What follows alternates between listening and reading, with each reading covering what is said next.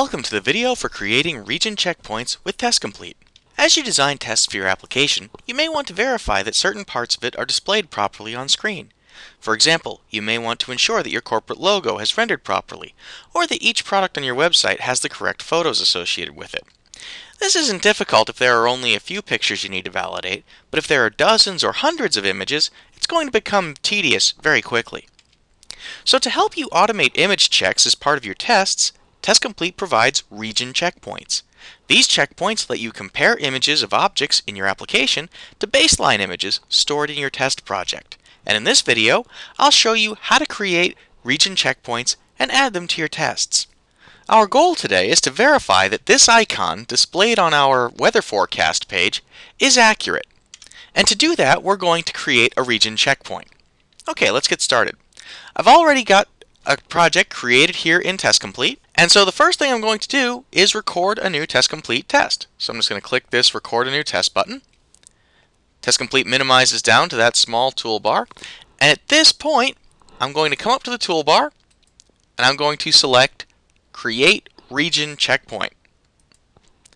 That invokes this wizard. So now all I need to do is select the image I want to validate with this Finder tool here. So I'm just going to drag that Finder tool over the image in my web page. You'll notice a red highlight has popped up around the image.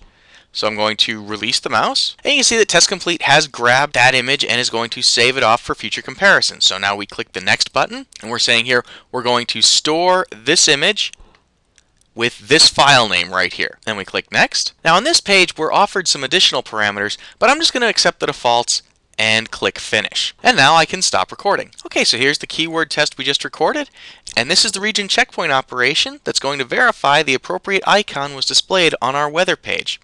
If you want to review the baseline image, you can just right-click on the region checkpoint operation and say Go to Checkpoint Data Editor. And that shows you what you're expecting to find in your tests. So the next thing I want to do is actually run this test. So let's jump back to our test case here and click the Run Test button.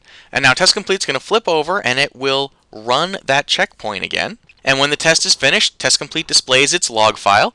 And you can see right here that the region checkpoint passed. And when I click on that line in the test log, I can come down here to the picture palette and you can see the actual image and the expected image do in fact match. But now you may be wondering, well, what would it look like if the images don't match?